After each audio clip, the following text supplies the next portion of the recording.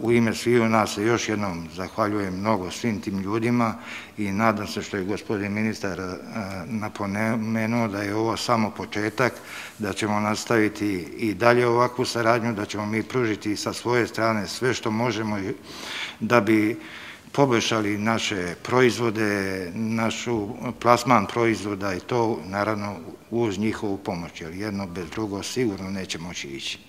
Hvala vam svima što ste došli, hvala ministru na pomoći koju je pružio svima nama, hvala gospodinu Željku koji se trudio da dođe do ovoga. Još jednom se zahvaljujem svima, bilo nam je drago da ovo dobijemo i nadam se nastavku saradnje i u buduće. Hvala vam svima.